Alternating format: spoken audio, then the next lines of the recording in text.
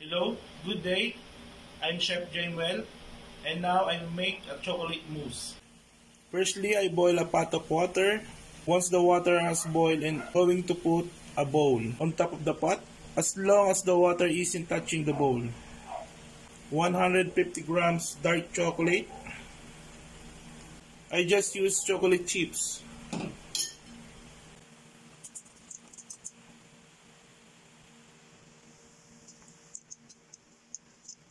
After you have put everything into a makeshift double boiler, just start mixing for the chocolate and gradually melts.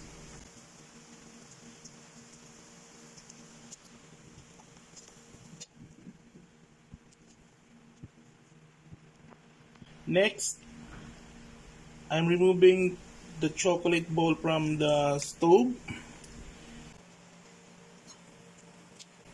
Immediate adding 125 grams of whipping cream.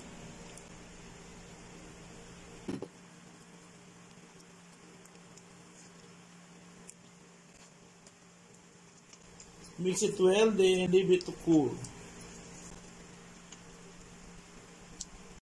Next, I'm adding 175 grams of whipping cream into a bowl and then start whipping it.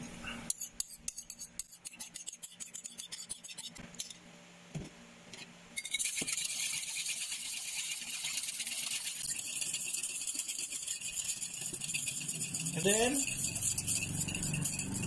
I'm going to add the chocolate mixture. For this step, you need to be quick with your movements.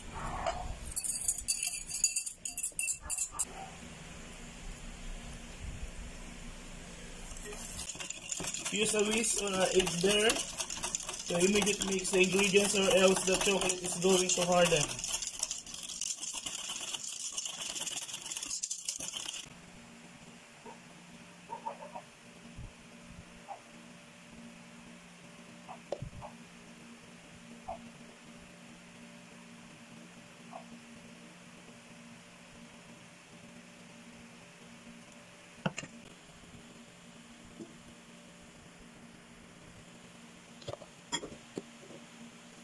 It looks smooth, already smells so good. Into the fridge for about 1 to 2 hours.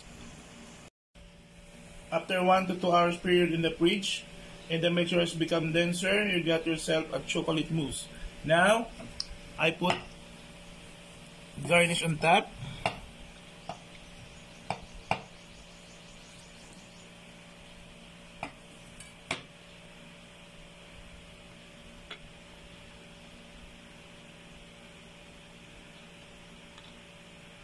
There you go. This is your chocolate mousse. It's perfect. Now I'm gonna make a panna cotta with the strawberry sauce. First, I put skim milk, 250 ml.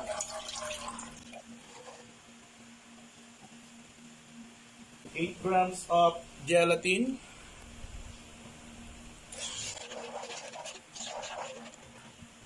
50 grams of sugar.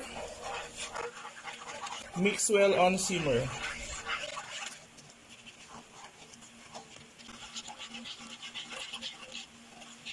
Then add thick cream, 250 ml. Do not boil. And pinch of salt. And 1 teaspoon of vanilla extract. Alright. Mix it well. After that, put in a dessert glass and refrigerate 2 to 3 hours.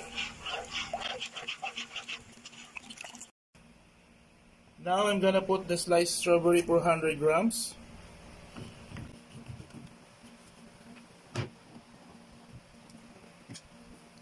Half cup of sugar.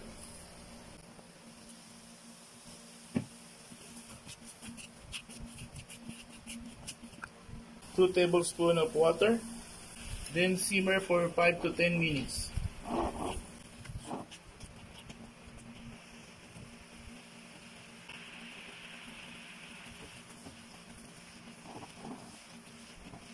After 5 to 10 minutes, add teaspoon of lemon juice.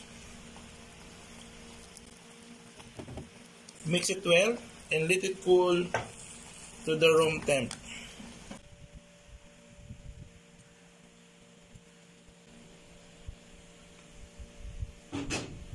Then refrigerate until they're ready to serve. After 2 to 3 hours, your panna cotta is ready. There you go.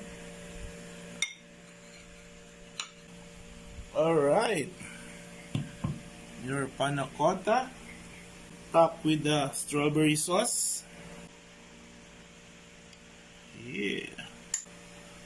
The ramekin. Very beautiful panna cotta. And of course the garnish. There you go.